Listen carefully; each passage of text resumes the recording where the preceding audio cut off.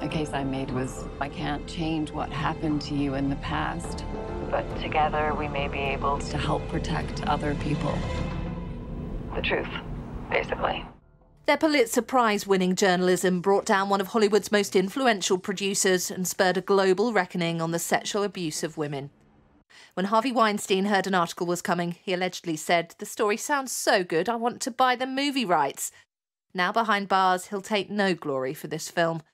Carey Mulligan thrilled to be playing one of the journalists who broke the story and thrilled to meet them. It was rockstar crush stuff for us as well. I was hugely intimidated, but not that they're intimidating people that couldn't be more lovely, but they are just so impressive. Harvey's just disputed landings 8 to 12. Shot in the actual New York Times newsroom with the pace of a thriller, it follows Twohey and Jodi Kantor's attempts to persuade scared sources to go on the record. One of the messages of this story, especially as time recedes, is that the number of people who really gave us publishable information about Harvey Weinstein was so small in the end. We're talking about like a conference room's worth of people, and yet look at the impact they had worldwide. That impact has included concrete changes to how films are now made.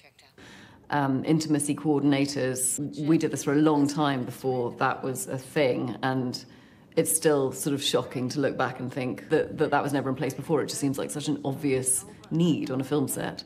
I think also you're starting to see the way that it's coming into screenwriting, the way that, you know, female characters are being written. There's a big shift from, you know, gorgeous girl in bikini, beautiful, but she doesn't know it. You know, you're seeing markedly less of that, which I think is very welcome.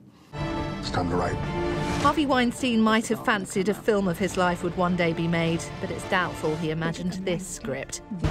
We're all here, Harvey. Who have you talked to?